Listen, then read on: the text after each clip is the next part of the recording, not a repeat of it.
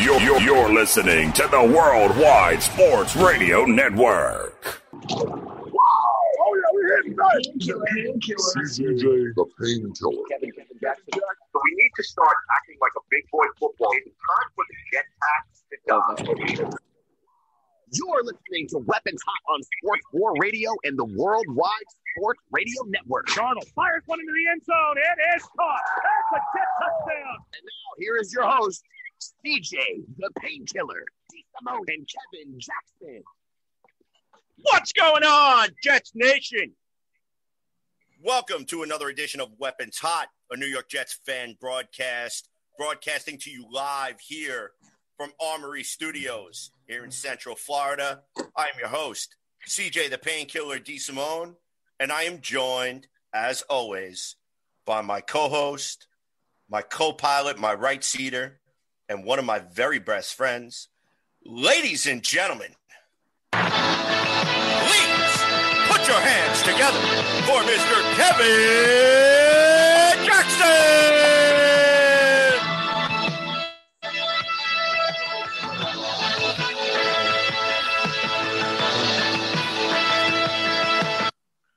Look, Jax, how the hell are you, brother? I'm actually doing pretty well, considering. I can't get over the. I'm on the water phase of the night tonight because I've had too many drinks. I'm telling you right now. Is that before or after you put the paper bag on? Look, I put the paper bag on my face last week, and I haven't taken it off. I knew it was coming. I knew we were gonna have this type of weekend. I knew we were gonna have a game. I tweeted out earlier that, you know, I was like, Mahomes is gonna have a career game. He's gonna be done in the third quarter. All of that. I come on, man. But he only threw for 418 yards. Yeah, and 5 touchdowns. True. Only, right? Right, Well, Tyreek hit with 2 of them. Look, this is a situation now, guys, where I mean, this is therapy for us. What else really can we do? The expectation is that we're going to be bad. And I'll just be honest. There were spots during this game where we actually looked like we might be competitive early on. I mean, even with the field goals, you know, we kind of were still moving at least a little bit, and then the rails come off. So I'm probably going to try to wear this bag at least until the bye week, and we'll see how it works out.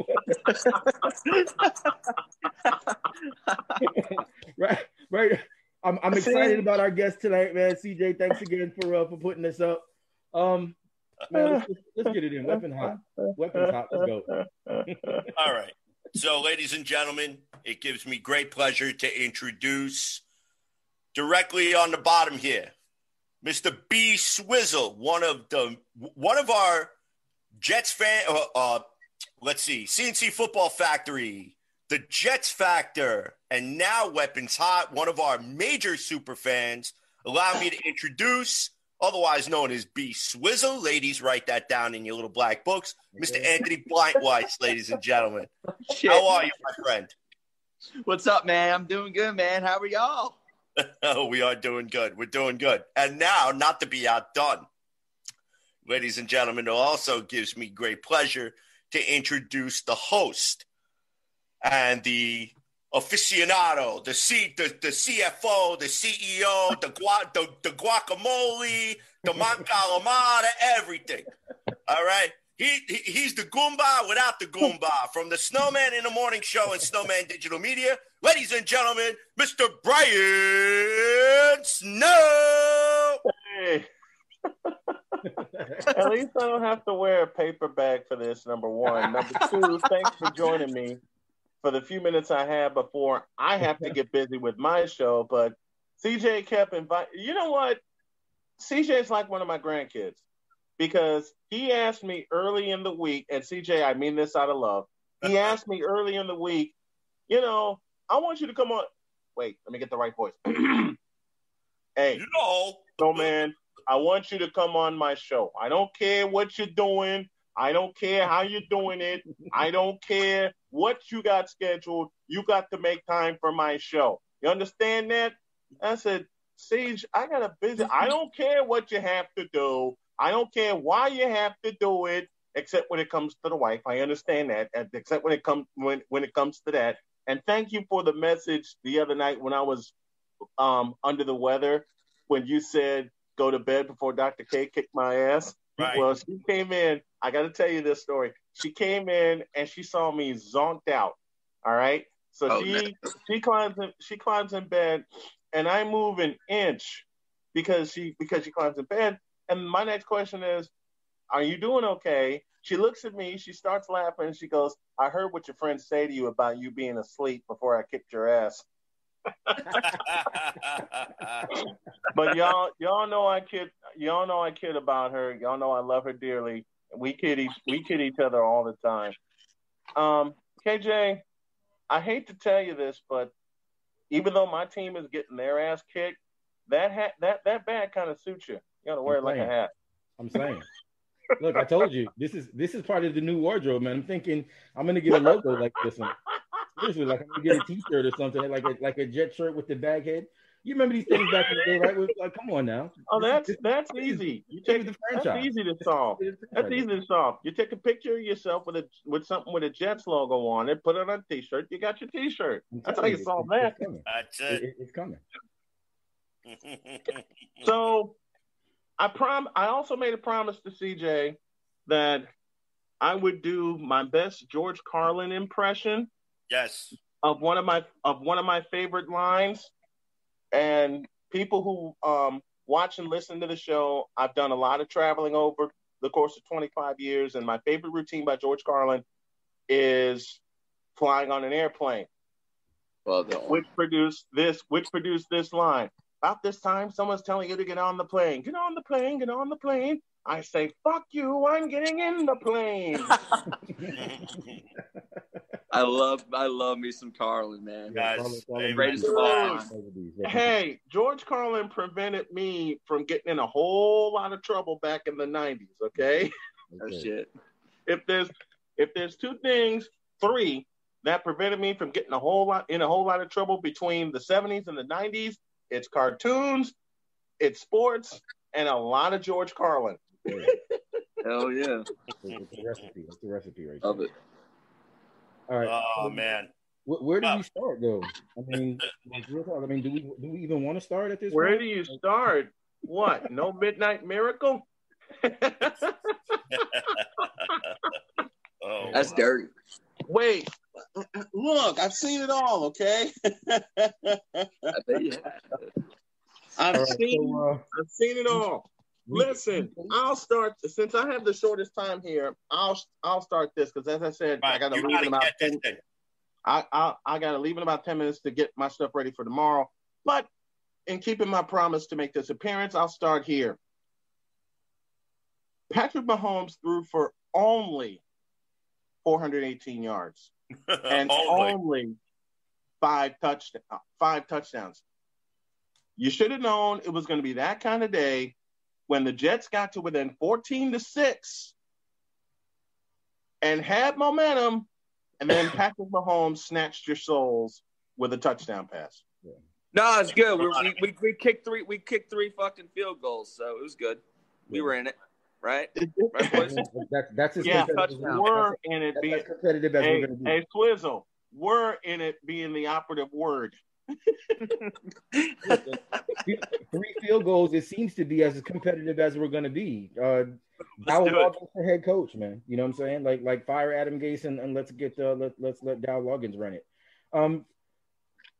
Patrick Mahomes with 144 passing rating. I mean, he didn't even play the whole game. We had a punter had a 13-yard pass for a first down. So, I mean, just think about where it is that we are as an organization right now. And I don't know, man. I'm not sure if it actually gets any worse. It's difficult really now to even focus on the positives because there are so few in comparison to all of the nasty, kind of really bad shit that's going on right now. So I don't know. You're right. He only throws for 400-something yards, 5 touchdowns. Sam Darnold actually had a 4.4 yard average on his passes for today. So I mean, just think about that. Was that his average or was that his quarterback rating? Yeah, the quarterback rating wasn't much higher than that. I'm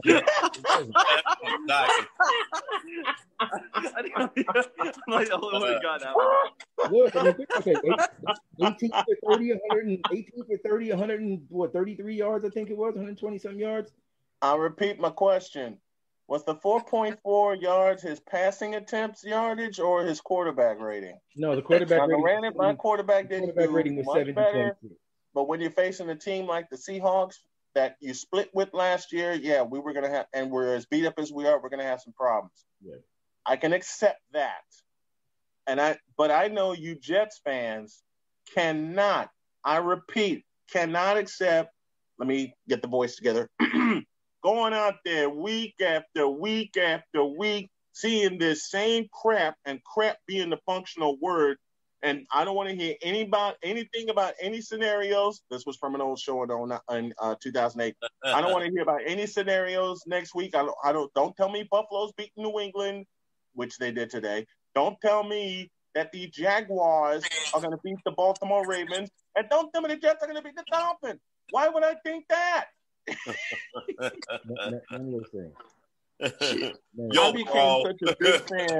I became such a big fan of Joe Beningo because of that New York accent, and especially I started doing that piece for CJ when I would know he's having a bad time of it, and he would do the same for me. But I became such a fan of Joe Beningo, and I copied his voice. And I think I made CJ laugh till he pissed his pants the first time I did it live on the air. I think I almost fell out of my chair, truth be told. That was funny the very first time I heard that. So, all right. Yep. So real quick, I want to go over some stats, and then I'm going to let Snowman go on his rant over here because I know he's got some cursing he's got to get out. All right. The New York Jets drop another decision to 0-8, 35-9 to the Kansas City Chiefs. So much for a 19.5-point spread. I mean, at this point, they should have had a 40-point spread because it just didn't make a difference in this game. Patrick Mahomes, 31 for 42, 416 yards.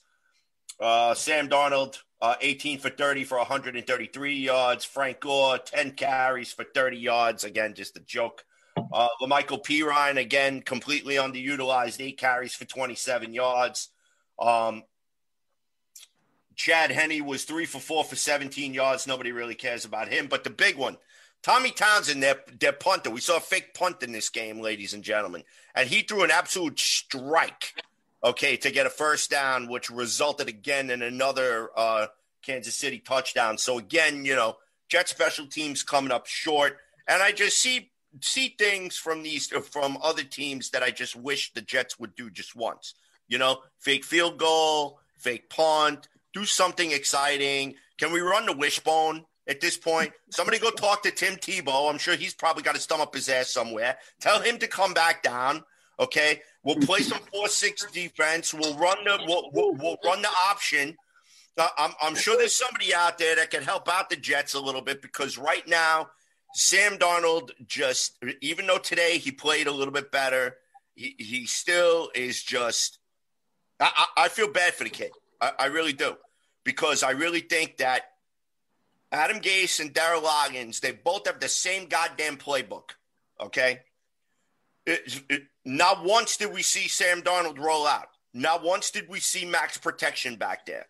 Not once did we see Sam Darnold, except for that nice throw to Denzel Mims, who was another one who was completely underutilized. Let's see, 3 targets in the game, okay? 2 completions for 42 yards, as long as it was a 27-yarder.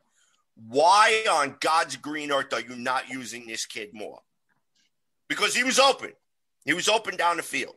So, again, you have another scenario in which a week goes by, play calling goes by, and it doesn't matter who's calling the plays. We get about 10, 15 scripted plays that result in a field goal or result in a touchdown, and then they don't do anything in the second half. 5 straight 3-and-outs in the second half of this game. Although the New York Jets actually did have about 37 yards of offense, which is a great improvement from the 4 yards of offense that they had in the second half last week. Okay, so I guess there is a little bit of progress, but come on now.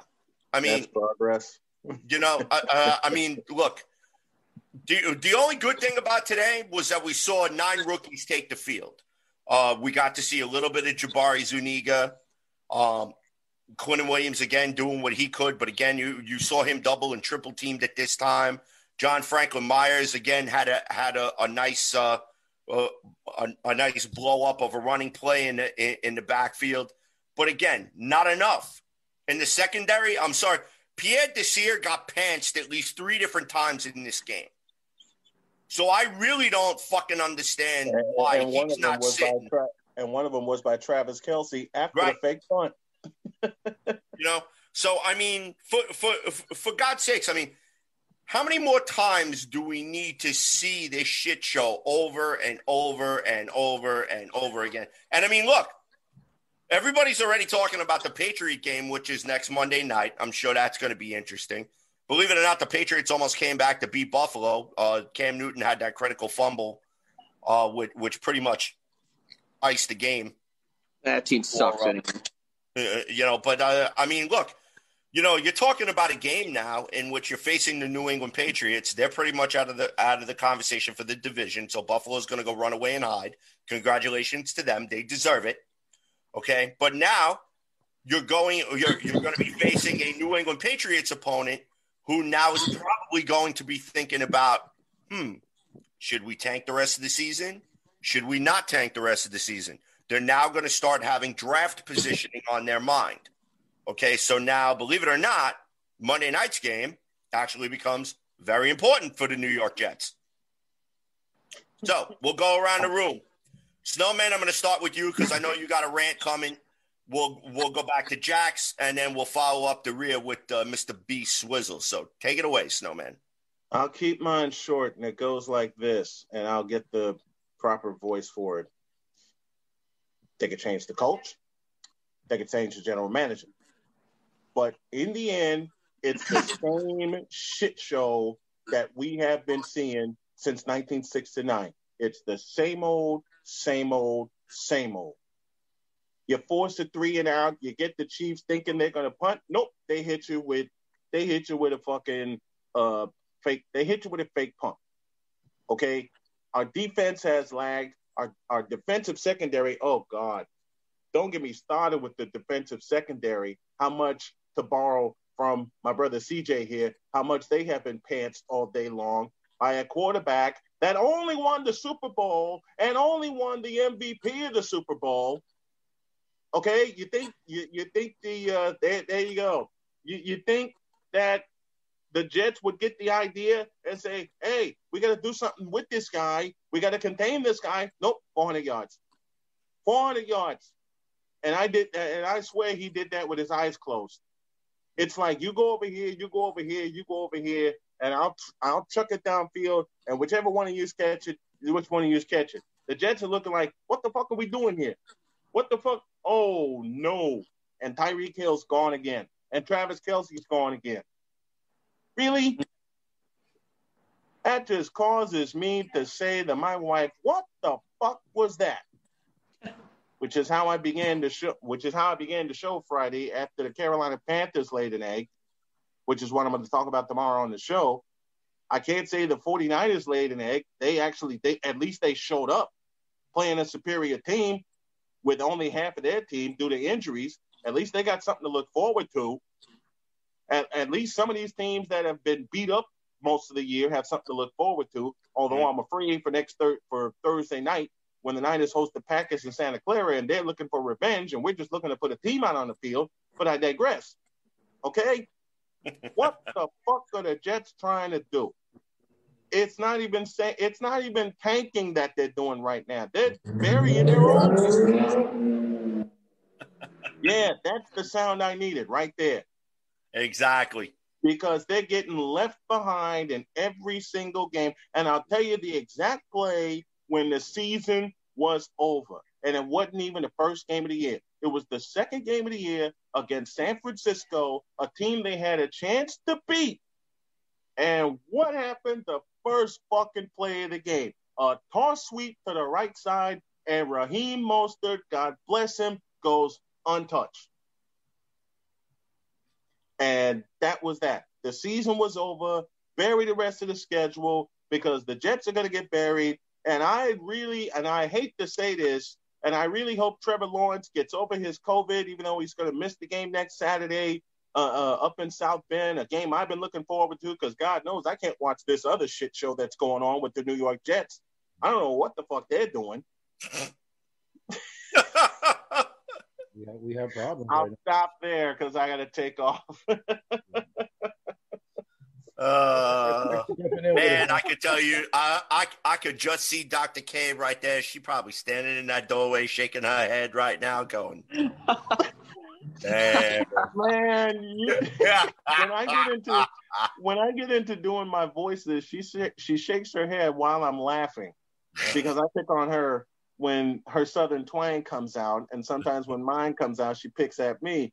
She picks at me with all my voices. I don't mind, but I don't mind at all. Another reason to laugh. Right. Thanks for coming on, Snowman. We appreciate you, bro. I love you, brother. Thank you. All right, Snowman. Thanks, All right. So I guess you know what? I can't do that. Fucking finally, bro. Oh my God! Why? It's difficult. Like that shit is that it's even worse than a mask. I'm gonna keep it real, but keep wearing the mask though. Seriously. Yeah. Look, I do. Yeah. I do wear a mask. Yeah, let me tell you, I got something with that I'm going to mention a little bit later on. But go ahead, Jax, go for it. And I think we should. I'm in a spot right now, guys, because I mean, the fact of the matter is that if we didn't do these shows, would I even fucking watch the game? I don't know. I'm just going to be honest with you. You catch the highlights, follow Twitter, whatever, little Facebook groups and pops and all of that stuff. I mean, you're getting the gist of what it is that we're seeing on the field, and we're not seeing much of anything. We talked about Denzel Mims, three targets. The guy averaged 20 yards a reception. He did per catch, and he gets 21 yards a reception for the two catches that he had today. His longest was 27 yards. He was only targeted 3 times. There is zero fucking excuse for that. There is none. And then followed up by Brandon Berrios, who had 8 targets for 34 yards. Seriously? Look, this is it's starting to make me wonder. And I'm not a conspiracy theorist by any stretch of anyone's imagination, but I'm starting to just feel like maybe the reason why Adam Gase is here is because we are trying to get draft capital, and maybe what he's trying to do is keep the rookies from getting hurt, so that they can actually still be ready to contribute next season. It's the only thing that makes sense, because none of it actually makes any damn sense at all. None of it. We saw P. Ryan come in, and again, to CJ's point, criminally underutilized. And why again are we still trotting out Frank Gore for 10 carries? I mean, I could see if you're giving Frank Gore carries in the third and fourth quarter, or if you're going to spell him. You're going to spell Perrine every now and then, P. Ryan, every now and again. I can see if you're doing that, but then we still got the guy Ty Johnson, who again is starting to look like a guy. He had 3 carries for 15 yards. I mean, think about the position that this team is in right now, when we've got young, talented, and probably extremely hungry players right now who are still not actually even getting an opportunity when we see the ineptitude from the guys who have been doing it for years. It's not making any sense. And then I listened to Gase's press conference after the game, and I'll just be honest. The fact that this guy actually still has a job. He says the same fucking shit every goddamn week. I'm so sick and tired of having him of having him speak. It's like we have an execution problem. We have an execution problem. If the play was executed this way, the play was perfect for that scenario. If the play was executed. We have to watch the film, and after we watch the film, we'll see what it was. That's my fucking favorite comment, because I swear to God, what the fuck have you been watching? You've been watching film all year, and nothing. He's watching porn in his fucking office. He's not watching film. Yeah, he's watching. Why doesn't he just throw a giant purple dildo on the fucking field? That would probably have a little bit more success because everybody would be looking around going, what the fuck is this? I don't get you know, and then somebody might actually be able to catch a ball and run for like 10 yards. Well, speaking of Chris Herndon, you know, we talked about Chris Herndon all offseason, man. What the fuck is going on with Chris Herndon right now? Like, literally. I mean, is this kind of just how the team is going, or are we literally Dude, just he's got the fucking yips, this man. many players just fall off completely? I mean, he's got the yips. You know why? Because he's bringing him in to fucking block all the time, and then when he finally gets a play where he actually gets the ball, he's having ball security issues because now he's in his own head. Like, oh my God, am I gonna fumble? Am I gonna fumble? He had 2 more drops and another fumble today. Yeah.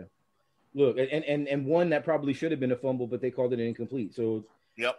Look, we have serious issues, and I think the only way for us to really address any of them is to clean house, man. And I mean, I want to give, you know, some level of something to sections of the defense.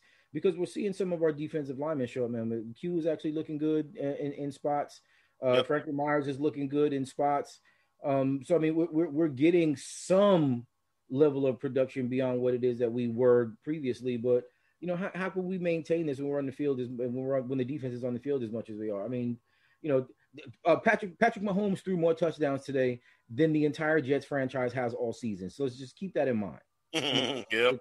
Let's keep that in perspective, because that really is the level of ineptitude that we're seeing right now. This is the worst football that I can ever really remember watching consistently.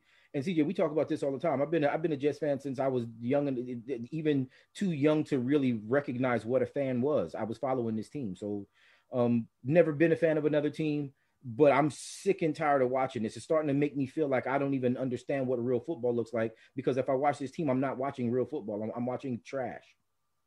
I'm sick of this. All right, Beast Whistle. You're on the mic. Talk to me. As he takes a swig. I'm doing a shot after, I'm telling you. Fellas. Like I want to smoke. First of all, let me apologize. I am outside the Jets bar, Maggie's in Marietta in Georgia. So to get away from all the noise inside. So if you hear a car going by or something like that. No, it's all good. Don't worry.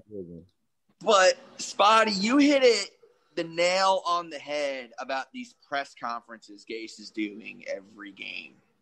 It's the same exact press conference. It's the same exact questions. It's the same exact answers. I don't know. We got to look at the film. We got to do this, that, and the other. A funny thing about that, I was watching the documentary on HBO, the Belichick and Saban documentary. If you've never seen it, it's mind-blowing the way these guys think. And there's a segment in the show where they're talking about these coaches that are coming up now that are so into the digitalized age, like doing nothing but watching film and trying to explain losses and stuff. And Belichick's like, oh, yeah, this guy saw this film. He said this, that, and the other. And Belichick's, no, the reason why we lost is because we can't fucking tackle. Right. The reason why we lost is because we can't force the run. It's basic knowledge. And these new coaches that are coming up, Gase is not like a new coach, but he's within that new system of coming up with all the digitalized era, with all the films, with all the breakdowns, the analysis, this, that, and the other. And he's so caged by it. Yeah, he's so caged by it. The man, it takes him a fucking week to watch a goddamn game full. So you're on Thursday. Well, you know, we still got to Hey, Coach Gase. Wait. This is a classic question. Hey, Coach Gase, could you tell us what you were thinking on that 3rd and 4? Well, I don't know. You know, we got to go back and we got to watch the tape. We got to watch the tape. How much tape are you? How are you watching this much tape and still doing the same shit every game? Exactly. CJ, I was talking to you during the game. I was taking my notes. Okay, I take notes every game. Okay, for those out there that don't know, I'm very into this sport. I'm very into football. I'm very into the mental aspect of the game, the strategy of it. I'm sitting here watching this team coming into this game 0-7. You're playing the defending Super Bowl champions. You're starting what? They said 9 rookies, right? You're starting 9 rookies. Why? Why are we doing the same play calls for every single set of downs, no matter where you're at on the field? They're calling the first series I was watching. It was run, good pass, good run, good pass. Sam's moving them down the field, just like the first quarter last week. They're looking solid. And then they get to the red zone, and Adam Gase's balls fucking disappear. They completely disappear. They go for a bubble screen pass behind the line of scrimmage, loss of 2 yards. They try to run up they try to pass up the middle. I think it was to Mims. I don't know who it was. Didn't get caught. Okay, so now you're third and 12 on the 24-yard line against the defending Super Bowl champions. Okay, you've got nothing to lose. You have nothing to lose. Fuck it. We should have been going for every damn 4th down. I don't care how far away you are. Who cares? You're starting all your rookies. Get them the game experience. Let's go ahead and show at least a fan base that we're at least willing to fight. You know, all of us are saying, fuck it. Who cares? We're gonna blow the whole season. We're tanking for Trevor, whatever you want to call it, which I don't believe in, by the way. We'll get to that later about this whole Trevor Lawrence experience.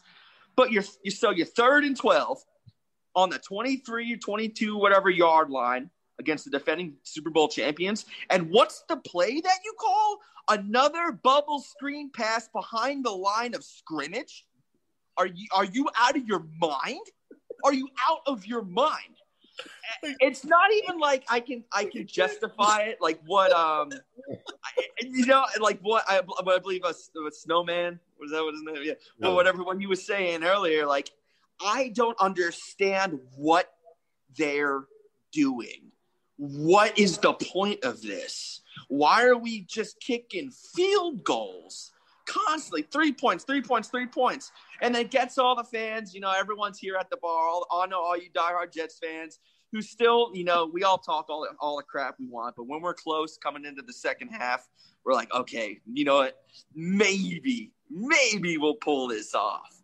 Maybe we will. But you're playing the defending Super Bowl champions. Who didn't see Patrick Mahomes throwing for over 400 yards? Who didn't see that coming? That was a foregone conclusion. Mm-hmm. And the coaching staff needs to acknowledge that. It's like they're still trying to remain this close to the Chiefs going into the second half. Why? Especially when you go into the second half of the game and you're still calling the same bullshit that you were doing in the first half. There's no adjustments. There's no risk. There's no bomb passes. There's no crazy play actions. It's the same bullshit. It's a bad run by 37-year-old Frank Gore, a bubble screen pass behind the line of scrimmage, and a throw up the middle, maybe 5 to 10 yards. Why are we playing like this? What's the point? If we're going to tank, let's tank going down swinging. Let's show the fan base we want to make this at least a little bit exciting for the fans still watching. The 3 of us in this podcast that are still watching this terrible team. Yeah. I don't get it. I don't get where his thinking is. And I've tried to listen. I listen to every one of his post games. I just want him to say, you know, the media, because you know the New York media, they're hitting them. They're hitting them with questions. Why didn't you do this play? Why aren't you throwing Hurd anymore? Why aren't you doing this more? Yeah. And I just want to see him say, you know what? Fuck you. We're trying. I want to see him on the sidelines throwing his headset.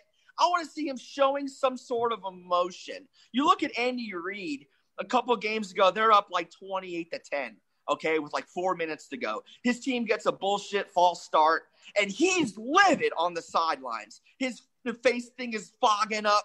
The headset's going. He's up 18 points. You know why? Because he gives a shit. Adam Gase does not give a shit about this team. Point blank. Adam Gase is ready to go. And I mean, you can kind of tell in every action, but Adam Gase has been checked out anyway. Adam Gase it was probably the worst coaching hire that we've ever had up until this point. And it's actually a microcosm of what it is that we're seeing now in the overall team, just in the fact that we coming into the season, we're believing that Sam Darnold was supposed to be this guy, and this season was going to be the truth behind if he was going to be our franchise quarterback or not. And Sam Darnold, to be perfectly honest with you, is entering Geno Smith level ineptitude as far as quarterback statistics are concerned. I mean, just think, sad to say, but have we ever seen Sam Darnold come from behind to win a game? Maybe once, twice. We saw Geno do it 5 times as a rookie. Think about that. Geno Smith had probably a worse supporting cast at one point in time. Maybe not necessarily as bad of an offensive line as what Sam has right now. But I mean, we actually saw spots, even as bad as Geno Smith was. Let's just keep that in perspective.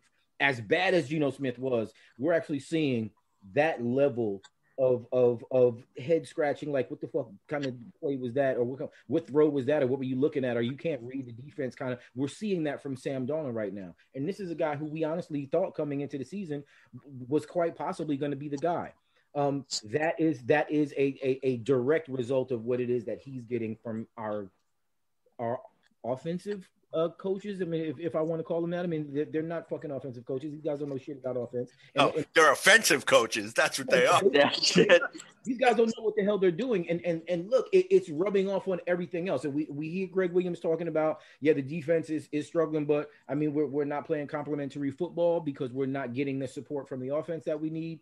Brent Boyer, who I actually think is probably a damn genius right now, is still kind of getting, production from our special teams, even though, I mean, the field position game is horrible for us, just basically because of where it is that we're 3 and outs and all of this, and not being able to move the ball and having the ball just so effectively moved against us. This is a complete and a total debacle. It's a complete and total breakdown. And as of right now, I mean, everybody's questioning Joe Douglas and what Joe Douglas is doing. But if you see my Twitter AVI, I think that's what Joe Douglas is doing right now. He's got his head in his hands, and he can't do anything really to affect what it is that we have. But I do see, and I will say this: I picked that Joe Douglas because I'm saying, how was he not kicking down Chris Johnson's door and hemming him up? I mean, this guy's offensive lineman. He should have Chris Johnson by the scruff of his neck and shaking his ass in the office like, you're killing this team right now, and I'm responsible. I need you to give me whatever authority is that I need to get to make this shit change. And Adam Gase has to get the fuck up out of here ASAP. It's hurting everything, including the draft picks that Joe Douglas has brought in. Spotty, let me go ahead and follow up on that. There's 2 things I want to go ahead and elaborate on, okay? The first thing is, I can't imagine that Sam Darnold, this high-flying kid out of California, out of USC, is sitting here all right with these 3rd and 12 bubble passes behind the line. I think Sam Darnold's a team player. I think they're handcuffing him big. His personality, his laid-back attitude, the West Coast style he brings in, there's no way he's agreeing with anything. But he's a team player. He's a good kid. He's not going to go against the coach no matter what. Nor has he earned the right to do that like an Aaron Rodgers or like a Matt Ryan or like a Tom Brady. He has not earned the right yet, and he knows it. But it's not all his fault. The second thing I want to elaborate is on the Joe Douglas thing, okay? Joe Douglas has a vested interest in this team going 0-16, a very vested interest. Sam Darnold is not his quarterback. Le'Veon Bell was not his running back, okay? You see where I'm getting at here? This team has 19 picks in the next 2 years, 4, I believe, in the first round, one of those being a number 1 overall. I think we've got 2 or 3 in the second and then like 5 in the 3rd round.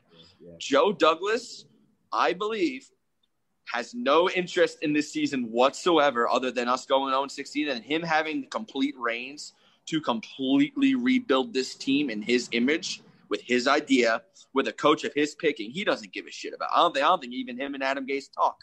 I don't think he even knows who Adam Gase is. I don't think he even knows where he lives. I don't think he knows what his phone number is. And he probably doesn't give a shit, as he should. If he really wants to take the reins on this team, he has a vested interest in having as many top draft picks as possible so we can really rebuild this team.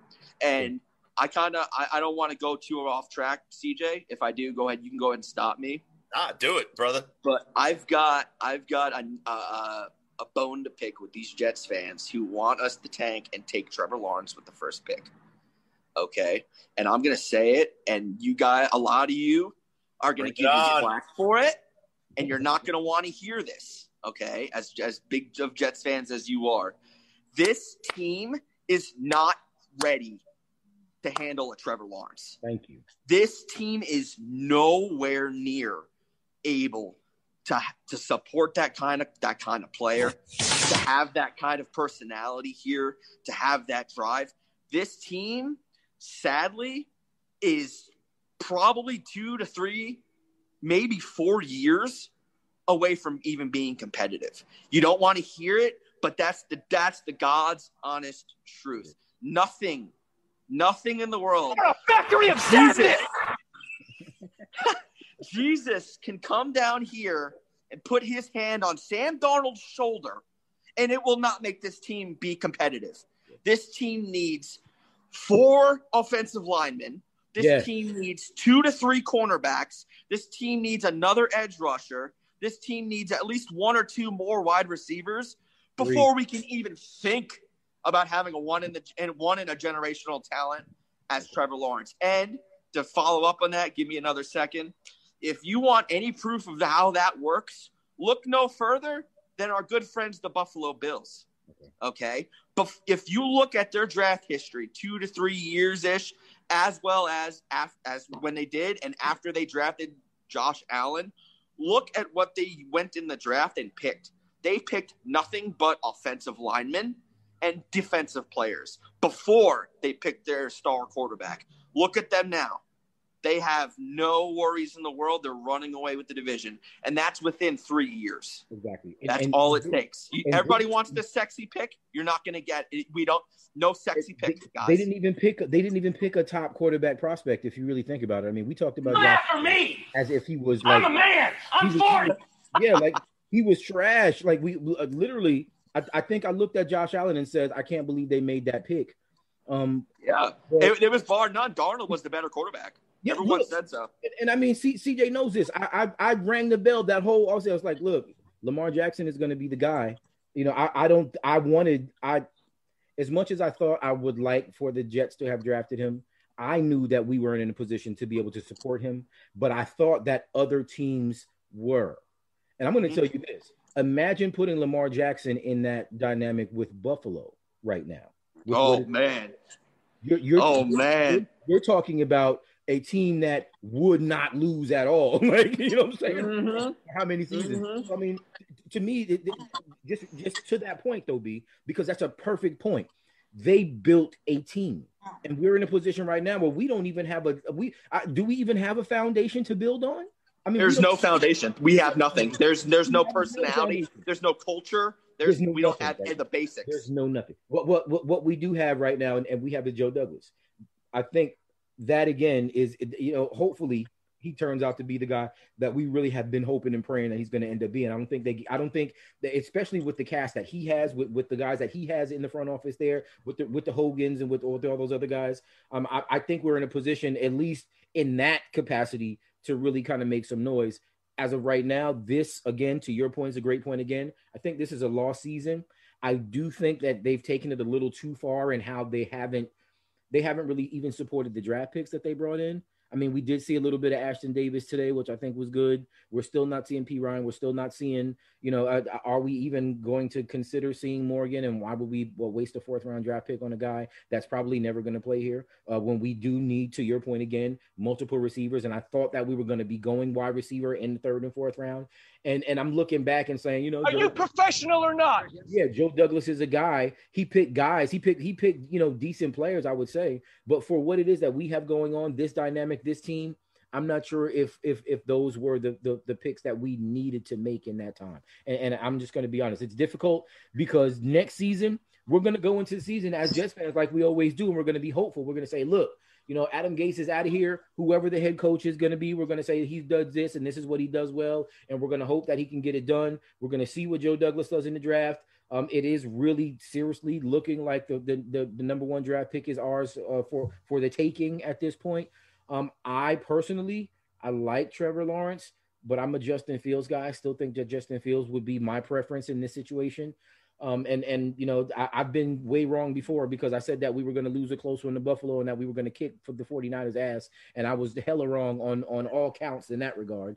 But look, we have an opportunity right now, again, to not necessarily salvage the season per se, as if we're going to win some meaningless games, but are we even going to be able to solidify the upward potential of the guys that we drafted this last season? Because that's going to be really most important. We're seeing, Q start to turn the corner in his third season. We're seeing, some spots and some flashes from Mims and Pirine.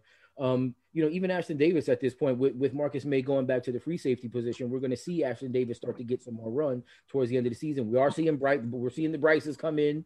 Those guys I think are going to contribute, and hopefully they'll be, part of what we establish as a foundation going into next season, because again, we don't have one now.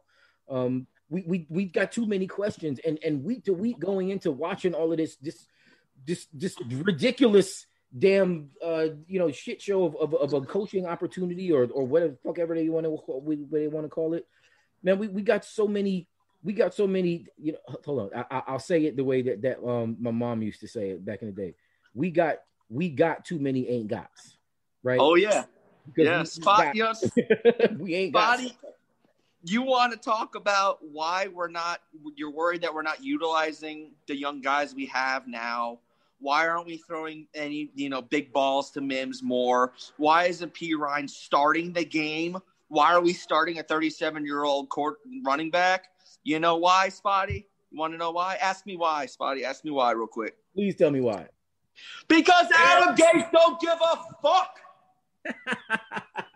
That's why. He's done. He's checked out. He's collecting a paycheck. He knows he won't be here next year. He knows Joe Douglas don't like him. He knows he's done. What the fuck does he care? Yeah. He's sitting there going through the motions. Look at the press conferenses. He doesn't care. He doesn't watch the film he says he watches. He doesn't give up. Dow watches it. Dow watches the film. And Dow reports back to him. Well, wait a second. I thought that Adam Gase and Joe Douglas were like the best of friends, right? Isn't this the shit? Oh, of course. Oh, yeah. That, like, that Adam Gase was the one who got Joe Douglas the job, right? Adam Gase. Peyton Manning got Gase the job. Yeah. Okay. And we know he was the offensive guru. We know Peyton hates the Jets. Anybody that doesn't recognize that Peyton hates the Jets it should be absolutely crystal clear right now that he hates the Jets. What it is that he did. Look, are we really even talking about what's going on the field anymore? Or are we really now kind of resigned to talking about what it is that the plans are for next season and going? What's the point, Spotty? What's the point when we're watching the same product on the field every day? I never thought, and CJ, and I've been on this podcast numerous times over the years.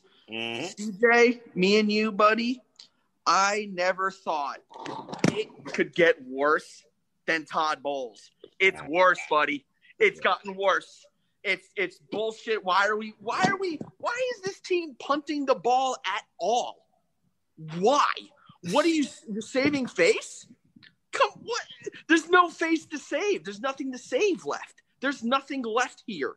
This team is a barren wasteland of badly used rookies and horribly overused veterans. Yeah. There is no face to save here. The reason it's happening, the only way I can explain it is Adam Gase don't give a fuck. He doesn't. Period. Nope, he does not. I said it. What was it, maybe second or third show when I did the spotlight about Frank Gore. All right, and I did a spotlight about Frank Gore because great guy too. Awesome guy. He's a great guy, but I think that my spotlight was proving a little prescient right now because I was saying that if Frank Gore is going to be the guy that commands the lion's share of the carries, then we know that this season is lost. And as of right now, Frank Gore is getting the lion's share of the carries. Even when we had Le'Veon Bell here, Frank Gore was kind of still that feature back. That's the guy that Adam Gase wanted to continue to get the ball to for 3 yards in a cloud of dust, or as of right now, 2.5 yards in the cloud. And 3 yards in a cloud of dust. Yep. Yeah, Gotta love that. It's really, I don't, I can care, 0-16, that sounds good to me. Let's go ahead and let's rebuild this team for real. Yeah. Let's see what Joe Douglas can really do. Yeah. But I feel for the Frank Gores. I feel for the Sam Darnolds. I feel for the Le'Veon Bells, who by all intents and purposes came to this team and did everything that was asked of him with a smile on his face. He came here. I was shocked after his debacle with the Steelers, how he came to the Jets and he took this team on his shoulders. He was Jet for life. That was it. He was Jets, Jets. And look what happened. Look what the Jets organization and Adam Gase did to them. Chewed them up, spitting them out. We're going to chew up Gore, spit them out. Sammy's look like we're going to chew them up and spit them out. It's so sad to see the guys out here who are really, really working still, who are really playing. Marcus May playing his ass off. And there's just nothing to show for it but embarrassment on social media, embarrassment on the networks. And speaking of the networks, I want to comment on an analysis that was given during the game today. I don't know who was calling the game for the Jets, but it was almost like they are always so confused as to what we're doing.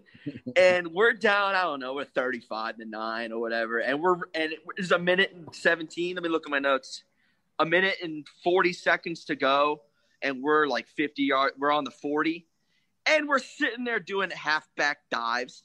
And we're still running the ball. And they're like, I guess, they're just, looking for something to build on for next week. What the fuck? There is no next week. There is no next week. What next week? Like, we got, even if the terrible-ass Patriots, what are we going to build on? Yeah. What do we have? What, a run of 3-yard play down 35-9 with a minute? How do you build on that? There's nothing to build on here. The best case scenario for us is to get the first round pick, get that number 1 pick, and have like the Jacksonville Jaguars, be in the 3rd slot or something like that. I'm just going to keep it real, because we know that the Jaguars need a quarterback.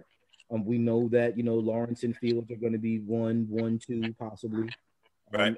If the reality is that we trade back with the Jaguars and we still end up with Justin Fields, but we also get all of the picks, and that gives Joe Douglas an opportunity to do even more of what it is that we think that he that to me is like the best case scenario for us. 100%. All right, so it's alcoholic beverage time. So first, because Kevin wasn't here last week, we got to raise our glass to Kevin. Happy belated birthday to you. All right, on 3, 2, 1. Thank you very much, guys. I really appreciate that. Another year in the books. A really disappointing year. 2020 is by far probably. Wait, I got more. I got to read you some of these comments. And first of all, I want to say shout out to everyone who's currently watching live, who's interacting with us on the stream. Thanks, shout out to Scott Gillespie, who, of course, is just completely blowing up the stream. He always does every single week. I love this guy. I really do. He sent over a comment. Adam Gase looks like the head coach on The Waterboy. Yep, he does. So Sam has never had an O-line that hasn't been in the bottom 5 in the league since he's been here. He's true. He's right about that. Shout out to Jimmy Jardine. He actually had a question for all of us here, really quick, that I want to ask. How do we get everything we need with a questionable quarterback about to be very expensive? So hold that question in your back pocket for just a moment as I go through all of these over here. Shout out to Ryan Barger joining the show. They still need to maximize value on the guys they don't plan on keeping in the instance of a trade, whether it be by the deadline or right after the season. So, and then he just dropped on another one. Alcohol poisoning has started. Absolutely love it, of course. So, shout out to Mike Thomason. He actually asked the question, why are we running the ball down by 26? Your guess is as good as mine, because I guess maybe this is the best I got in their fucking playbook. Because Adam Gase don't give a fuck. Exactly. So Scott Gillespie chimed back in and said McGovern looks like a matador out there. He's a swinging gate when teams pass rush over him. Yeah, I think we could accomplish the same thing with the traffic cone or a rain barrel. Look, we should have kept Jonathan Harrison. We should have kept Jonathan Harrison. We got better play from Jonathan Harrison. We really did. Yeah, we really did. Now, as shout out to Jimmy Jardine. I want to go back in the comments here. He actually was talking about B Swizzle over here a little bit in his comment to fans that are like happy for the tank. So he does not agree with the whole tanking theory. Neither do I, buddy. I don't want it.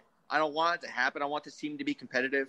I wanted to. But I came into this game tonight wanting, by all intents and purposes, to win. But when you're down, you want to go in every game to win. Yeah, absolutely. But it gets to a point with this team, especially in the past couple of weeks. You're down. You're up. First of all, you're up 10 last week, and then by the end of the third quarter, you're already down by 20. So at that point, what am I cheering for? I just don't see this team having a chance at winning a single game this year. Mm-hmm. If our coach went ahead and they gave us a little shot in the dark, a little bit of hope, a little glimmer of light, I'd be all for it. Okay, I was cheering for every fucking win when we won. We went 3-13. Yeah. I was cheering for every 5-11. I was cheering for every win. Yeah. Okay, but you're at the point now where we're at a crossroads where this team needs to build as much draft capital as possible if we want to have any success in the future, buddy. I'm actually going to give you guys a little factoid, and then I got a question that I want to swing around to all of you guys. Do you realize that the 2020 New York Jets right now offensively are on pace to actually be worse than the 1996 New York Jets team that went 1-15, coached by Rich Kotite? Oh, yeah. Now, I did hear that tonight. They were talking about it during the game. Anthony, I got to tell you, I don't know if you remember that 96 team, but I know you were talking about, hey, it can't get any worse than Bolds. Let me tell you, at least under Bolds, even with a stripped down roster, they still had they really did not have very many games in which they were getting blown out. Yeah. So I think that Todd Bowles using John Morton as a scapegoat was completely inappropriate and not needed whatsoever, because I think that Sam Darnold would have benefited from having John Morton as an offensive coordinator his rookie year instead of Jeremy. I spent the past 5 years in a banana hammock on top of a fucking mountain Bates. Okay. Yeah, no, CJ. No, I don't remember that because I'm 29 years old, so I was 5 years old, still shitting in my diapers. But the shit in my diapers was worth more than Adam Gase's coaching career. But yeah, I've heard the stories, and I can definitely. I mean, it was bad. You say you can't get. I just don't see any upwards trend of this team at all for the next 8 games. I really think that if anything, really, if there's any type of silver lining that Jet fans need to hold on to, and then I want to segue into our next segment, is basically that, look, as long as this year's rookie draft class gets an opportunity to go out there and play, an opportunity to compete, that's what you want to see. Because it's like ridiculous. Today was the first day we actually got to see Jabari Zuniga on the field. And even in some stints, I was like, why is Greg using him this way? Mm-hmm. So, we're going to see the 2020 draft class start to be a little bit more matriculated within this lineup. Now, I think at this point, Adam Gase's offense has been ineffective. Darryl Loggins' offense in the past 2 weeks has been primarily ineffective. I think personally, give Jim Bob Cooter a kick at the can. You've got absolutely nothing to lose at this point. My question is, are we using the same playbook? I think well between Adam Gase and Darryl Loggins, yes. Yes, they are. Yes, they are. In my heart of hearts, that they both have the same playbook. Yes, they are. They're both trying to jam that square peg into the round hole. That's the. I can break it down play by play, buddy. For sure, they are. It's the bubble pass behind the line of scrimmage, and it's the jet sweep, and he cuts to the outside and he cuts inside and gets no. It's the same plays, and then every now and then they'll throw an out route and hit somebody out right there on the sideline. Are we seeing the offense literally be focused through the slot receiver first?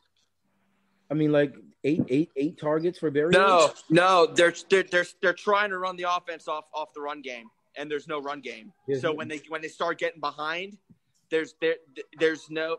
See, the problem is with this team is when they start getting into a rhythm, the defense starts catching up like they do in like in all of the games. They start catching up, and then once they start picking up on what we're doing, like every time when we get into the second half of the game, like last week, we were up 10, got in the second half of the game and completely blown out. They start seeing what we're doing. It's rush passes up the middle. And then once that starts getting blocked, they start doing some sort of creative things like a jet sweep to the outside, inside. Like it's that creative that I can sit there and call it out by name and by play. That jet sweep know it's coming. If I know it's coming, come on now, dude. If I'm 7 beers in and I know it's coming, there's a problem. Let's run a jet sweep while it's cover zero. Exactly. Absolutely. Right? Yeah, absolutely. And what stands out to me? What really does stand out to me? And I mean, you guys obviously we're recognizing, the deficiencies in that. But Brandon Berrios has 11 targets today. I mean, Berrios has more targets than Frank Gore has carried. Mm-hmm. So to me, it's just which I guess I recognize why Crowder was actually doing what it is that he was doing, but. When again, where are the adjustments when we don't have those guys in? Brandon Berrios getting 11 targets, like seriously? That's exactly what I'm getting at. The defense figures out they've got us on tape. They've got our game plan down, and by the second quarter they figure it out. They start stuffing the run. Yeah. They start stuffing the run, and they know exactly what's coming. And there's no adjustments. There's no offensive adjustments at all. There's no difference in playmaking. And by the time we look down at our watch, we're down 20, 30 points. Yeah. And at that point, the run game's completely out of the question. And once the defense has you there, there's no reason but to just blitz every play or just play inside zone underneath coverage and pick Sammy off. And then I'm not going to – let me know if I'm jumping on you guys, man, because I don't want to go ahead and But I'm not going to let the defense off the hook either on this game. Okay? No. There's no reason. The defense has been absolutely porous. And the absolutely. problem is that you and I have actually had this talk both on the air and off the air. And I've always said that the defense has always had to carry this team. And the problem is that one of these days, the defense is going to get to a point where it can no longer carry this team, where the offense is going to have to start picking up the slack because the defense is exhausted. And again, we're seeing for probably the 10th year in a row, the same shit that we always have. New York Jets defense is on the field for 60 to 70% of the game. They're exhausted. They can't stop a beach ball. The offense can't put points on the board. We're settling for field goals instead of being able to get touchdowns because of unrealistic play calling. All right. On a 3rd and 2, when you have an offensive line that's practicing zone blocking and their zone blocking is as porous as a basket with holes, okay, you cannot expect a draw play on 3rd and 2 to work, okay? Your only hope is to maybe roll out, maybe try and get somebody on a quick slant, maybe get a sideline pass or something to that effect. The problem is that the Jets are not forcing the ball downfield enough because we are constantly fixated on get these bubble screens. Let's run Frank Gore into the ground for 2 yards in a cloud of dust. Yeah. Run the fucking wishbone if you're going to do that. Yeah. And you know what? And it comes to my point earlier about – and I'm not an NFL coach, Okay, I've been watching football my entire life. All right. I also, for all you, I play a shitload of Madden. Okay, so I've been playing long enough. I know enough people. I played the game myself. I was a middle linebacker. Okay, in high school. Okay, I'm no Monte Teo. Right. Okay, but I know enough about the game to figure out we're not going to win this game. Okay, we're not going to beat the defending Super Bowl champions. We're 0-7. So against probably the Legion of Zoom, probably the greatest passing offense of our generation, maybe coming close, maybe the Seahawks, but bar none, Patrick Mahomes and the new Legion of Zoom, they are the best, and they are an air attack. Andy Reid doesn't give a shit. He's gonna bomb that ball no matter what the situation. Why is this team playing a zone over top coverage for half of the second half? Why aren't we attacking? Where's the pass rush? And I'm not saying where's the pass rush as in where are the pass rushers at. Why are we rushing 3 to 4 guys? Where aren't we bringing corners in to try to get to the quarterback? Where's the creativity? Where's the desperation? It seems like we've given up on offense, and then once that's done, we give up on defense. And I know Greg Williams is a hell of a defensive coordinator.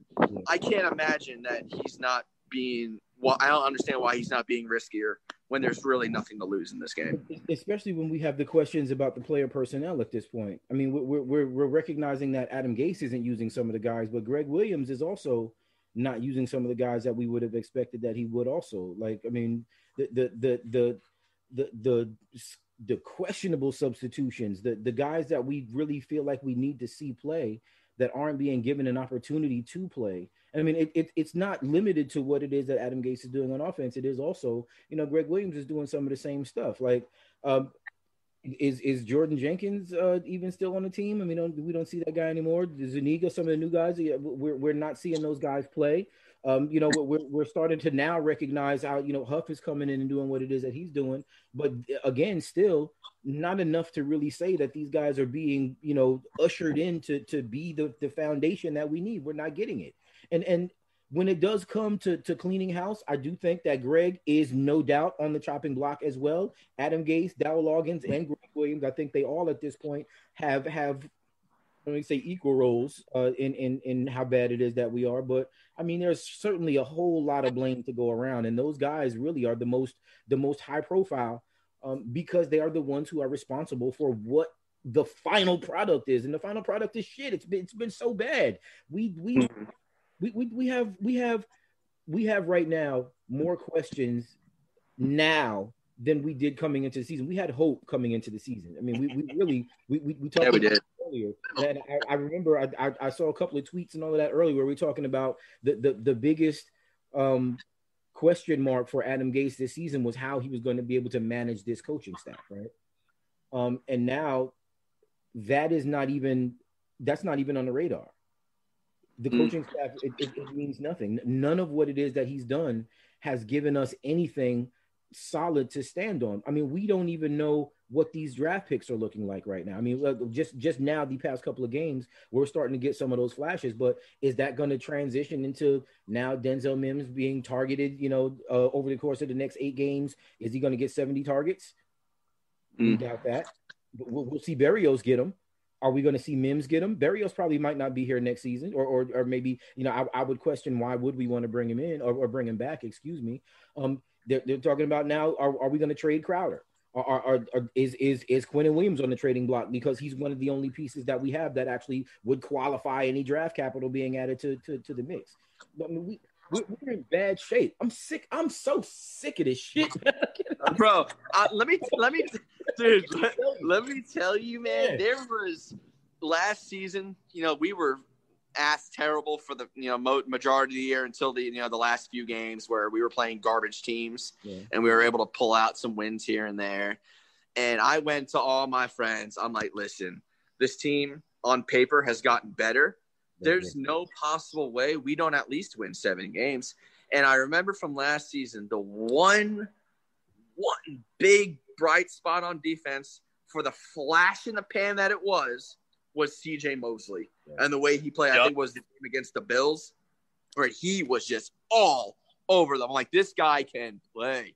Yeah. And the second this season, when I heard that CJ Mosley was opting out, I knew. I'm like, there's no possible way. And then Jamal Adams was just icing on the cake, which his ass needed to go.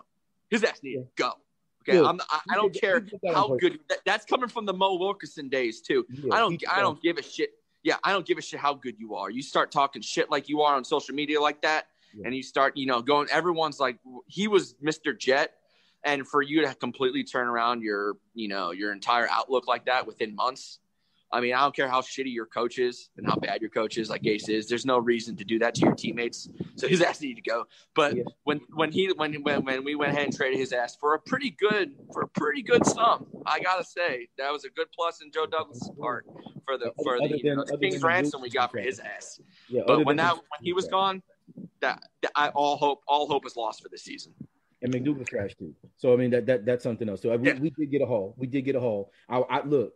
I think Jamal forced his way out. I think he did that on purpose. He did it purposely.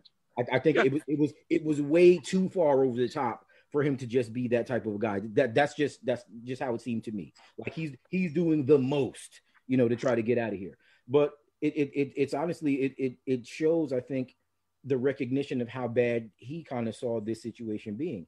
And for all of what it is that he did wrong, and he was wrong. He was 100% wrong, no doubt. I think he did it on purpose because he was trying to get away from the shit, and it worked. And he's in a much better situation now, obviously.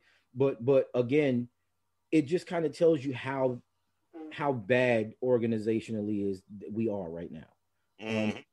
To think that we have our very best players willing to damage their brands the way that they have in order to leave here. That means a lot. I mean, we talk about this all the time. There's 22 little small businesses on the field every time, the ball is snapped. And those guys, I mean, every play, that's their production. That's how it is that they're judged. Jamal Adams is an all-pro player. He needed to get the hell out of here. He needed to get out of here. I think there's some of these other guys who don't necessarily have that same type of capital, who also may feel the same way that he feels, but can't put themselves on the line like that because they don't have, the ability to move the way that they would want to move. At this point, I think there's probably, how many guys on this team that wish that they were in other places. I know, especially with the deadline coming up soon, and us needing to kind of add some capital the way B was talking about just a minute ago. Who's safe right now? I don't think there is anyone safe. I think we may actually see some names that we're not expecting go places for maybe 5th or 6th round picks. But those 5th or 6th round picks, if you stockpile enough of them, they turn into 4ths. They turn into 3rds. And 3rd and 4th round picks for Joe Douglas or for a guy of his caliber and for a staff that is as good as what it is that they are at picking guys in those places. I really can possibly see us maybe adding how many players to this mix over the course of the next few seasons. And, maybe 2023, we are looking like, hey, watch out for the Jets, man. The problem is that we're having to go through this in order to get that. We talked about, being patient and all that. And I said this before, CJ was talking about the reason why the Jets fans act the way that we act is because we're so hungry. Like that Snickers commercial. It's another unfortunate side effect of hunger. We're out of sorts. We're so completely out of character right now. Because the bullshit. Another side effect, dude. It's 50 years that we've been hungry. But actually, so that means we're starving, right? We're starving, which makes it even worse. We're starving, and everybody say, "Oh yeah, you just got to be patient. You got to be patient." And I said a couple of seasons ago, maybe we need to have patience now more than any. And then it just got worse, and now it's getting worse now. And again, I'm sitting here thinking to myself, like, now we've got Joe Douglas. Now we've got this general organization in place, and is now the time where we really need to have the most patience, because we know that he brings a certain level of respectability to that position. He brings a certain level of pedigree to that position that none of these previous guys had. Idzik was like our 5th or 6th option. Mike Maccagnan, who they should still do a 30 for 30 on that damn draft. With Mad Mike. How are you gonna draft the whole ass team? That would be the best 30 for 30 ever. It would be the best 30 for 30 ever because none of those guys, really did shit in the league. Some of them weren't even in the league after preseason. So, where do we go now? I mean, should we just stop doing shows about games and just start? Should we start just doing draft analysis now? I mean, let's start there. Well, really quick, what I do want to talk about is the fact that we do have the trade deadline coming up. Really quick, you are listening to Weapons Hot, New York Jets broadcast on the Worldwide Sports Radio Network, Sports War Radio, Snowman Digital Media, and quite frankly, any place that you get your broadcast fixed. CJ the Painkiller DeSimone here, Spotty Blackman on the other side of the glass, joined by special guest, Mr. Anthony Blintweiss, otherwise known as B Swizzle. So, really quick, what I want to talk to you is we'll actually start with Kevin on this one, and then we'll go back the other way around. And I really want to know if you could name 5 guys right now that you could see on the trading block being traded this upcoming Tuesday, which is what the trade deadline really is. You tell me who the 5 guys you could see getting traded. You know what? I don't think anyone at all is safe. Not one person on this team, other than maybe Mekhi Becton is safe. Denzel, the rookies that we just drafted, all of those guys I think are safe. But let's get Pierre Desir out of here. Let's get him out of here ASAP. Brian Poole, who I think still has some tread on the tires, but as of right now, it's difficult. I think he probably can go.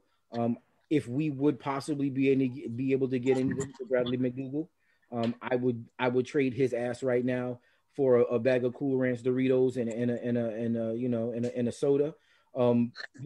There's I wouldn't say that we should be trading. We shouldn't be trying to get rid of any offensive linemen because we really don't have any good ones. And the fact of the matter is that you can't just bring an offensive lineman in at this point in the season and expect that it's going to get any better. Even though we do need 4 more of them here. Even now, we just spent all that money on McGovern to bring McGovern in, and he's trash. He is trash. Hot garbage.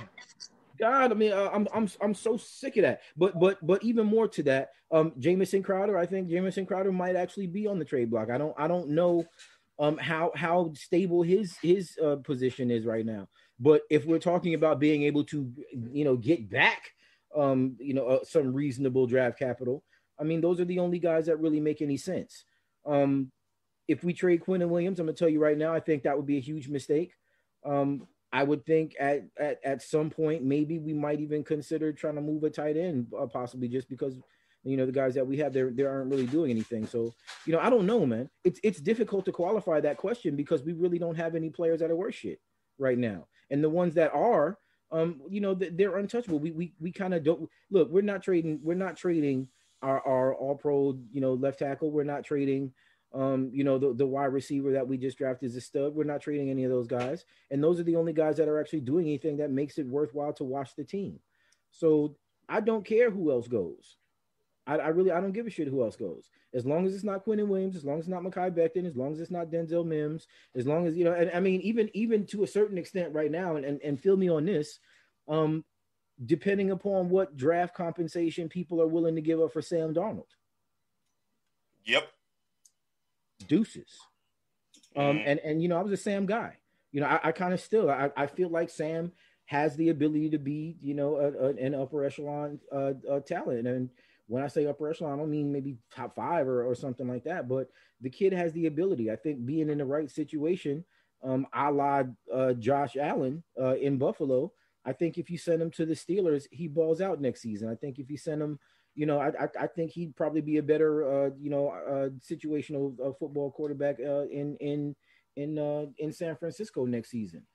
There are a few different places. I mean, look, Jacksonville Jaguars are a horrible organization right now, but I think that if they play their cards right, they can actually play well. And Gardner Minshew right now isn't necessarily doing what it is that we need them to do, that he needs them to do down there. So I mean, who knows? There are a few different situations where I think that guy could probably step in and actually play decent ball over the course of the next couple of seasons. So to add Sammy to that list, it hurts a little bit, but I think realistically, I think he deserves to be on it. Yeah, I completely agree. You know, our good buddy B Swizzle, his phone died, so he's actually just sent me a text message from his girl's phone. Okay. Want to thank him for joining us. Great All right, guest. so really quick, We'd love to have him back. did want to go over some comments really quick that we had on the show. Shout out to Jason Capel for tuning in, Robert Williams, Robbie Malofchek, everybody who's over here, including Jason Rhodes. Jason Rhodes has actually been a little bit active on the timeline. Want to get his comments on. Jason, I miss you, buddy. So first comment he dropped was maybe ask why Sam didn't target Mims the whole second half. That's actually a really good question. I'd like to know the answer for that too. I think that's Mims 2 catches, 3 targets in the first half, wasn't even on the field for the second half, but that's on Gase, not. No, that's actually on Loggins and the play calls because he should have been telling Sam to look for him. Okay. To answer his question, the one responsible for this is Mac. Come on, man. Now you blame Greg. Adams gone, CJ out, no cornerbacks, but this one is on Greg. Bullshit. Greg did a lot with bubble gum and duct tape last season. So, I mean, the personnel is kind of there. I mean, we should be a little bit more competitive, but again, I don't want to give him a pass. I don't think he deserves a pass. But I also don't think that he's actually coached as well as he coached last season either. And there's a regression by him just as well as there's a regression in the talent that we have. So another comment that he dropped was maybe it's because some Jet fans set the expectations too high because they don't understand football. No such thing as expectations as a Jets fan. If you have expectations as a Jets fan, you're doing it wrong. And then when we were talking about trades, he said trade Sam for a taco. Maybe a 5-layer burrito. just a little bit more than that. Look, if somebody offers us a 2 and a player or something for Sam, I think Sammy's toast, man. I think he's out of here. So, yeah, but I mean, look, as far as I'm concerned, in regards to the New York Jets and everything that's going on with them, okay, as long as the rookies can get some play and we can kind of see what the future holds for the players that we have coming up, especially in this 2020 draft class. We got to see 9 of them today. Hopefully we start to see a little bit more Cameron Clark. We start to see a little bit of improved play in the offensive line. Maybe they start getting a little bit better. But look, this team, regardless, is going 0-16. And for me, I kind of agree with Anthony and his thoughts where at least go down swinging. At least if you're going to die with your boots on. You know what I mean? So for me at this point, Darryl Loggins, his offense is proving not to be any better than Adam Gase. It's really give Jim Bob Cooter a kick at the can. Yeah, it's really not his offense. And I'm interested in seeing what Jim Bob would do. But I think that, we kind of need to focus on that when maybe there can be a little bit of an install for other plays. And I know that Jim Bob Cooter has he has a pedigree. He has, has some success on this level doing what it is that Darryl Loggins and Adam Gase have so miserably failed at. But I mean, being able to install some new aspects to an offense, I think that does take a little time. And if we're going to do that, maybe around the bye week, I would actually hope that it happens at that point. Do we really expect that Adam Gase is going to be fired? I don't think anybody does. Do we hope and pray and beg and, light incense and, Yep. All kinds of the other shit. Right? To get his ass out. Then, I think that we do. Look, Darryl Loggins and Adam Gase, it's the same offense. There really is no difference in the offense. It really now is more that we have a different viewpoint on calling the plays. But right. I'll just be honest. The reason why Darryl Loggins even has a job is because Adam Gase, lets him do what it is that he do. And then, when they go through their little, game planning sessions throughout the week. And again, it's they have those proven not to be effective at all. Either one of them. I'm so sick of talking about these guys, man. Seriously. So, all right, real quick. Jason actually has another comment that I want to put out there. Funny you all turn in the head coach and the DC, yet when a player sees shit firsthand and calls it for what it is, just like you all do, you say screw him. Maybe it should be screw the fans that are just like that. When I said just a minute ago, Jamal Adams did that for a reason. Jamal Adams saw what was coming, and he did everything in his power to get the fuck away from it. Yep. He was right. Yeah, maybe he did. He was right.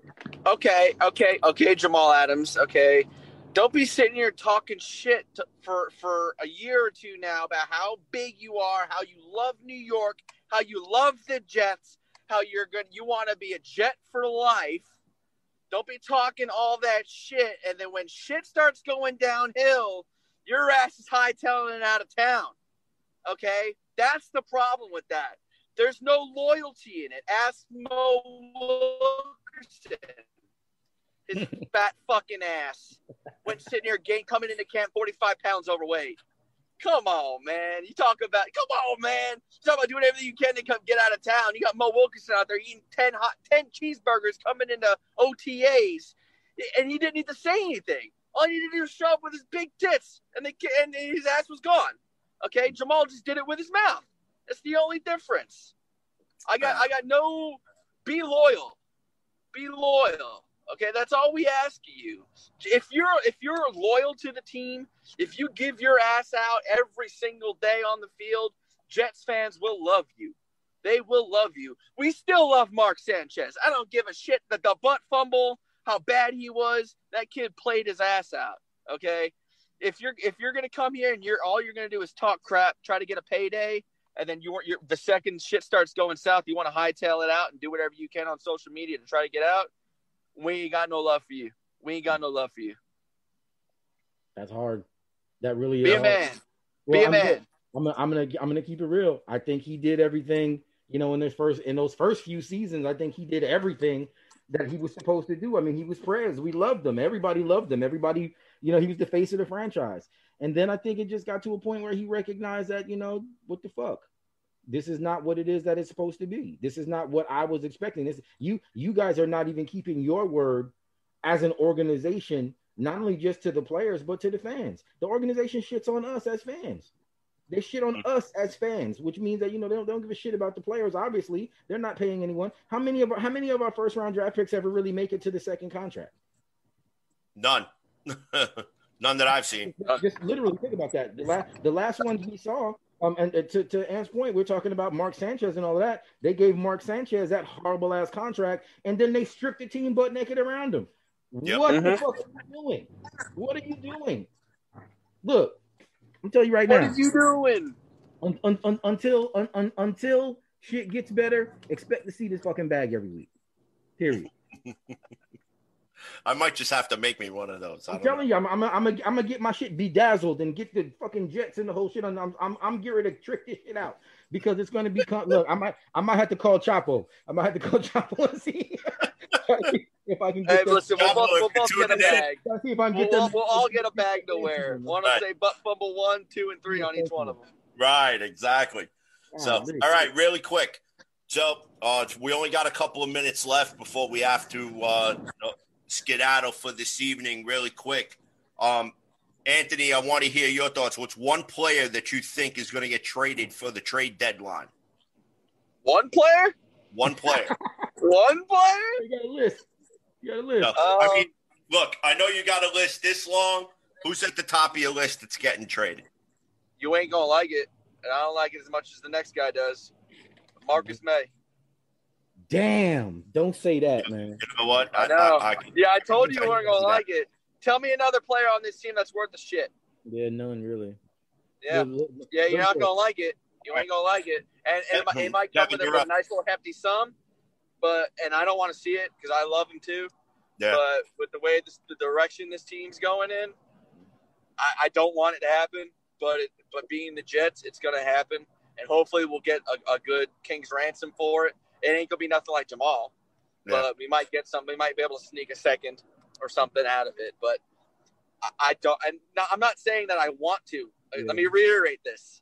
I don't say that I don't agree with it. I do not agree with it, but I think honestly, teams are out there are looking for defense. Okay, we don't have anybody on offense worth a shit. Okay, they're not. They're coming. They want to poach our defense. They want to poach Marcus Mays. They want to poach the Quinnen Williams.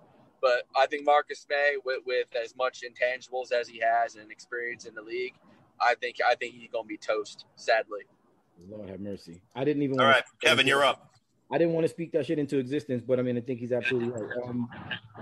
The fact of the matter is that the only players, again, that we, can expect to receive any kind of compensation for are the players that we can least afford to lose. So, we're going to have that conversation. Are the discussions about what Sam is going to qualify, are those things going to be just too difficult to pass up? Especially knowing that if we get rid of Sam, we are guaranteed the number one pick.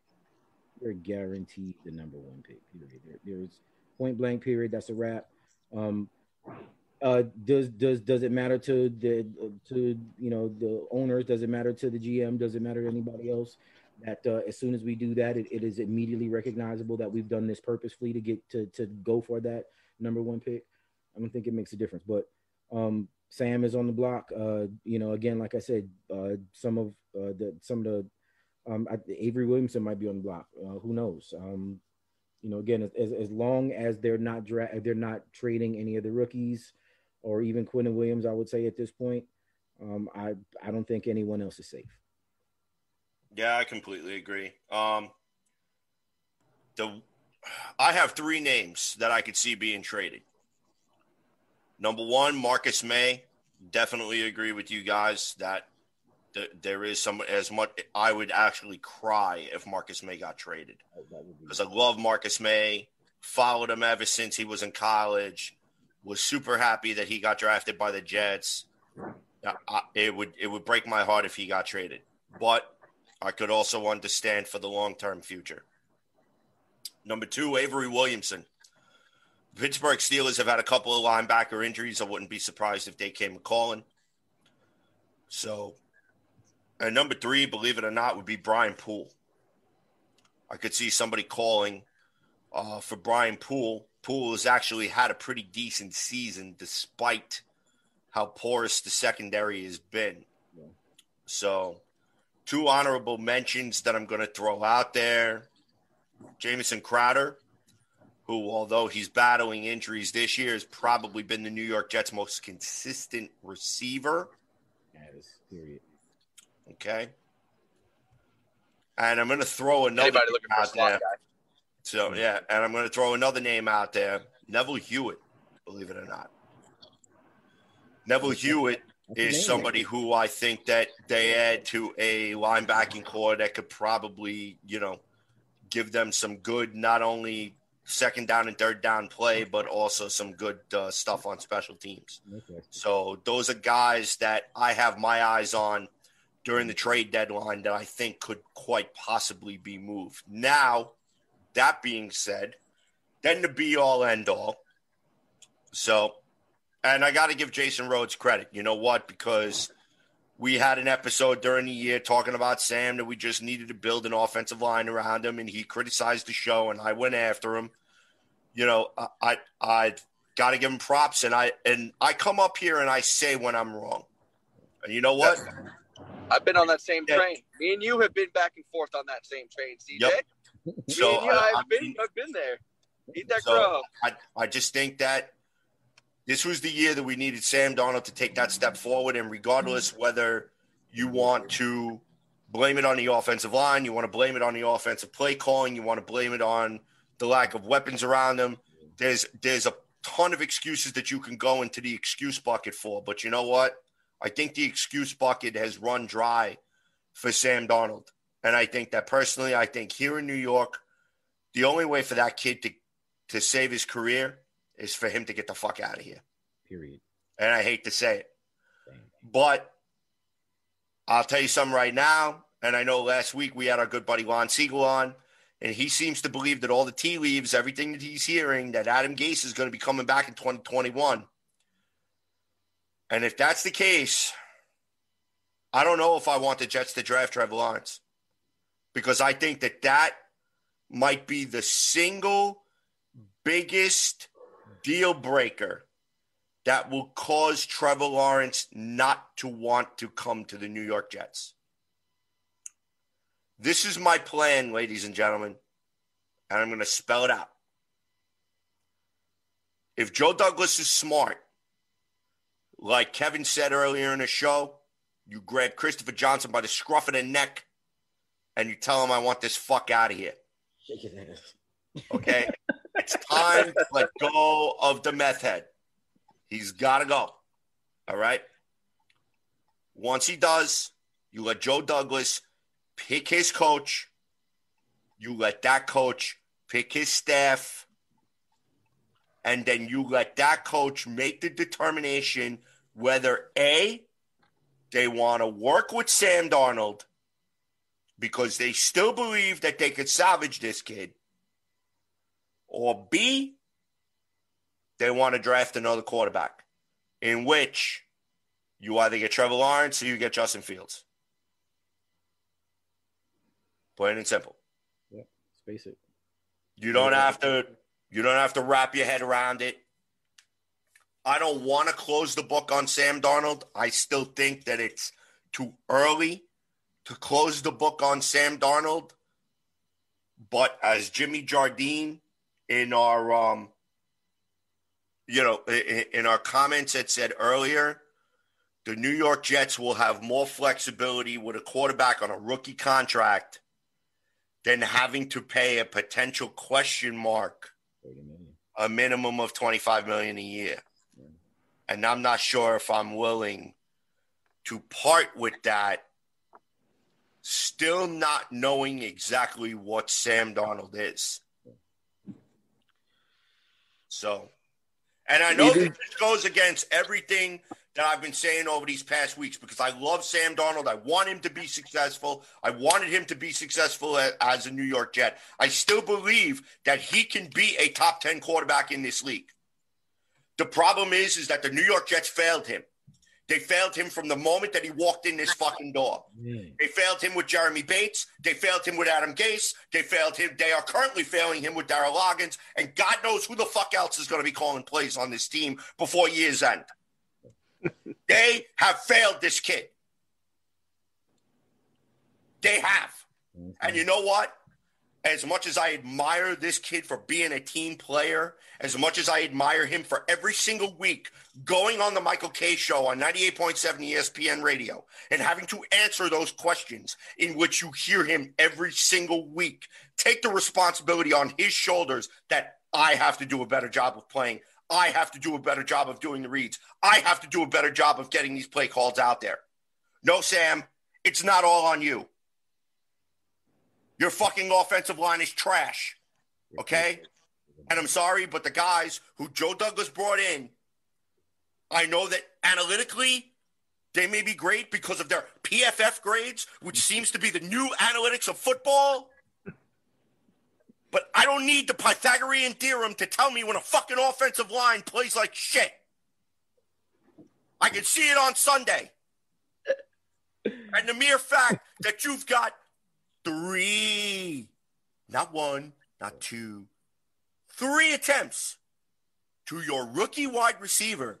Ooh, we need to get him chemistry with Sam Darnold. That's the most important thing.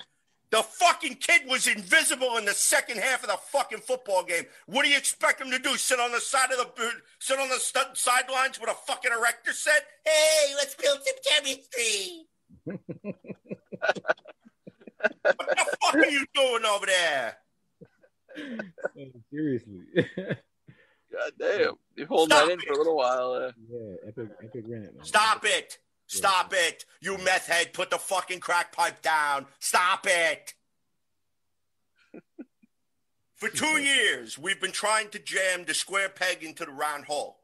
Tell me, guys, has it worked?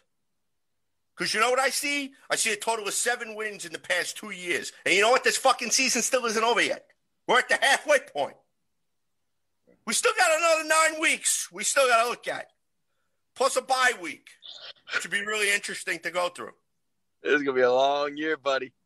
It's already long. It's gonna be a long year. And this segment of Weapons Hot, sponsored by Alcoholics Anonymous. If you are a New York Jets fan and you have a very serious alcohol problem, contact your local sponsor for assistance. Alcoholics Anonymous, we care about you. Operators are standing by. Operators are standing the fuck by right now. Look, just there's really no way to be honest with you. I mean, we're in bad shape. All right, so you know what? We're gonna just end tonight's episode. Listen. But wait, Anthony, Anthony. If anybody needs, the sound bite of the night besides the Alcohol Anonymous ad we just put up, there's only one thing to say, guys, and you could probably see it coming. Okay, Adam Gase don't give a fuck about this team. I don't. Adam Gase doesn't give a shit about himself anymore, because even his reputation doesn't mean shit if this is the best that he can do. That's reputation. He's never going to get another job after the season. He's done. He's so done. He's going to be the guy answering the Alcoholics Anonymous hotline.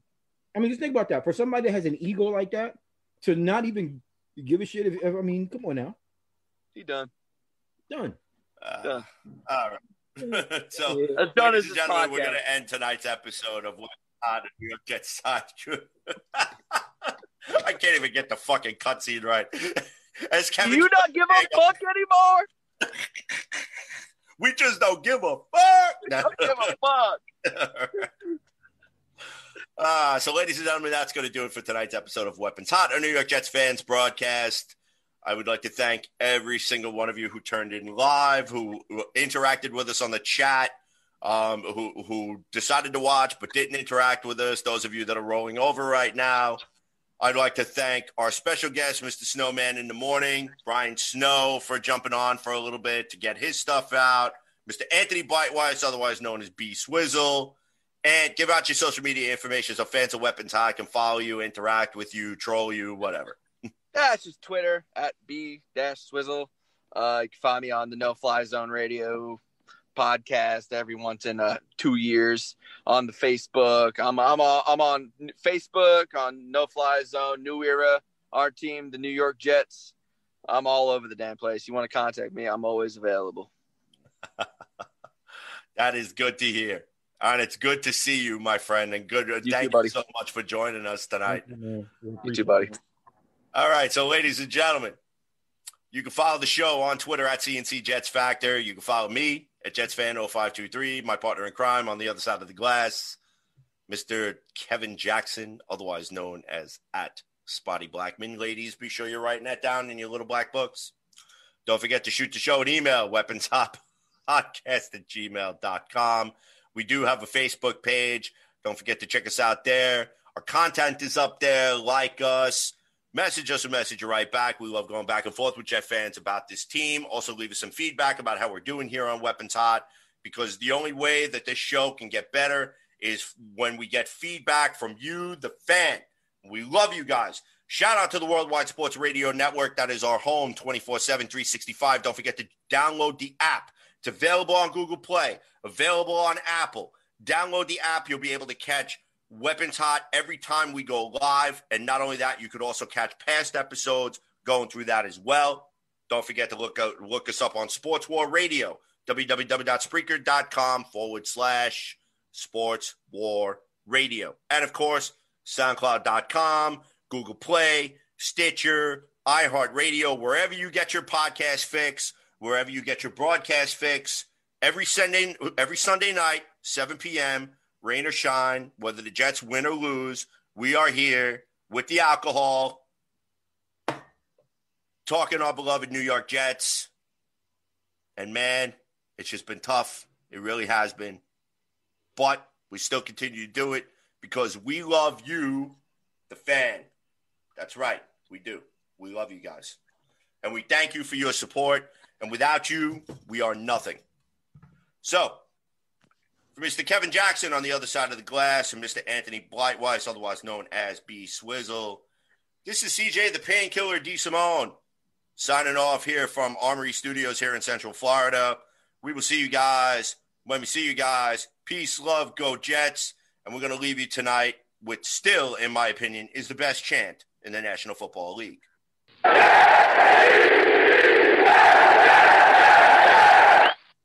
If you haven't voted, vote. November Wear your masks. Wear your fucking masks. Yep, wear your mask. Get a bag. Vote. Or get a bag. Get a bag. Get a bag. I can't. Oh, my God. All right, be safe out there. Love you guys. We'll see you guys next week. Peace, love, go Jets. Have a good night. Talk to you soon. You're listening to the Worldwide Sports Radio Network.